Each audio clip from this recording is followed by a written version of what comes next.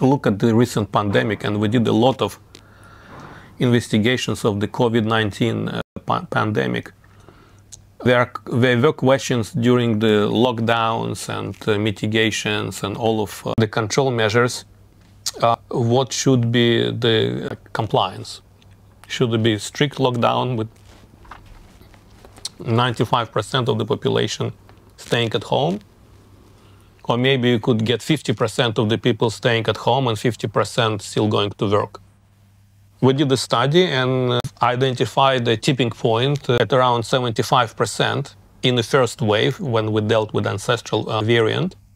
In Australian context, and we used census-calibrated model, some point between 70 and 80% of population staying at home most of the time would be sufficient to suppress it.